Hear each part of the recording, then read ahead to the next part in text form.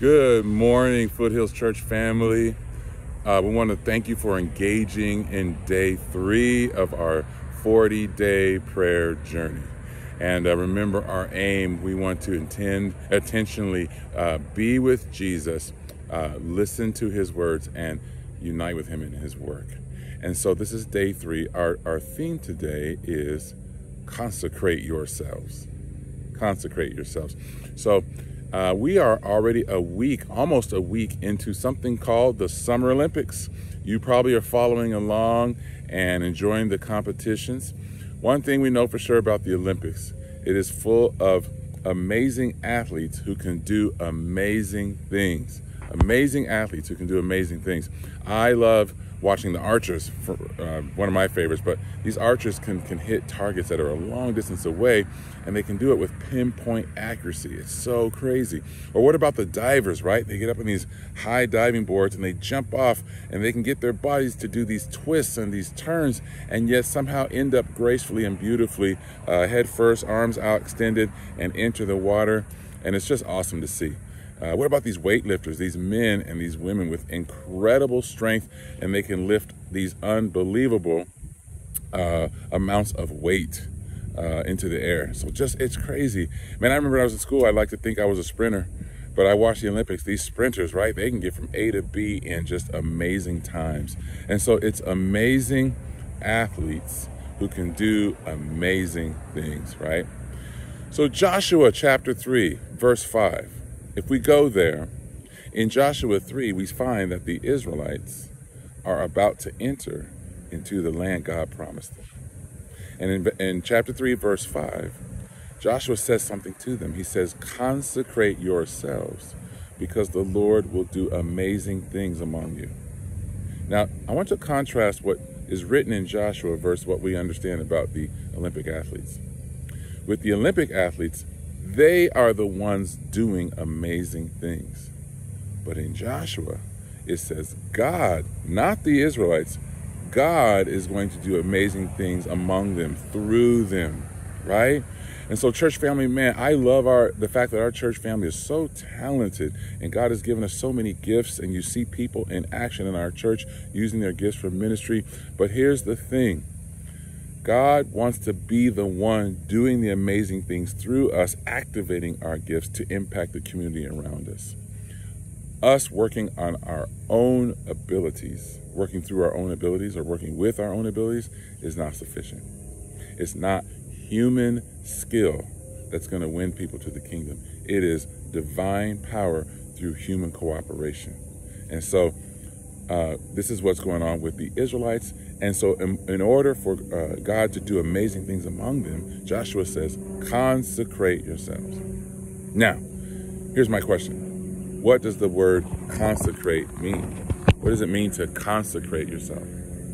So here's what it means. It means simply to set yourself apart, to be fully devoted to Jesus. Set yourself apart to be fully devoted to Jesus. Now that can be a scary concept for some people, because this idea of being fully devoted, some people will see, well, I've got to make some changes in my life. There's some things that I may have to sacrifice. And so this begins to cause discomfort in people. But here's what I want us to remember. Being fully committed to Christ means there is a beauty and an opportunity to just be in his presence and have a full-blown, intimate relationship with him. And when our eyes are focused on that wonderful privilege, we're not so worried about what changes or sacrifices we may make in life. God always has something better in store.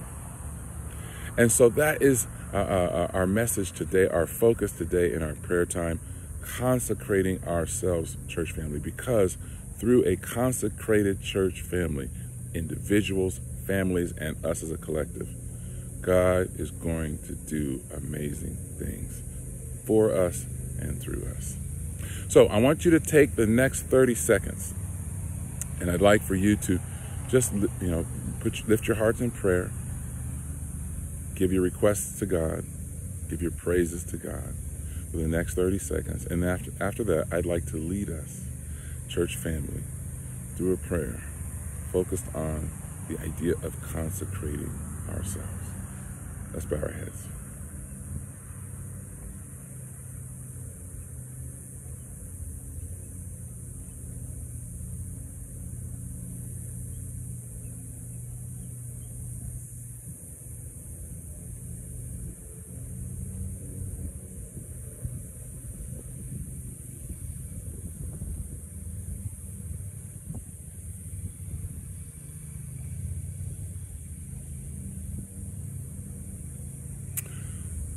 Father in heaven, we as a church come to you today, and our prayer is surrender.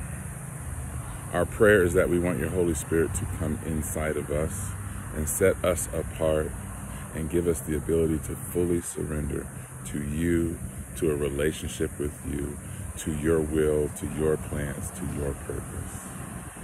Lord, I believe with all my heart that you are reminding us as a church that you are preparing to do great things through us. And so we want to be your vessels, Lord. Help us to see in our lives, where are we not fully committed to you?